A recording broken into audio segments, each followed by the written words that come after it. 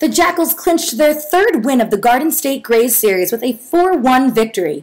John Walter went 7 innings for New Jersey, allowing only 5 hits, 1 walk, and grabbed 7 strikeouts. The Jackals cracked the game open in the bottom of the 6th as Tony Caldwell and Justin Trapp hit back-to-back singles, bringing up right fielder Leandro Castro. On a 2-1 count, Castro belted a 3-run home run over the left field wall, giving New Jersey the 3-1 lead. Castro now holds a 5-game hitting streak and has had 5 RBIs in the past 4 games. In the 7th inning, Justin Trapp brought in an RBI to tally another run for the Jackals. Hector Nelo came in and secured the victory, producing a 1-2-3 inning, grabbing his 10th save of the season. The Jackals close the series against the Grays tomorrow at 7:05 at Yogi Berra Stadium.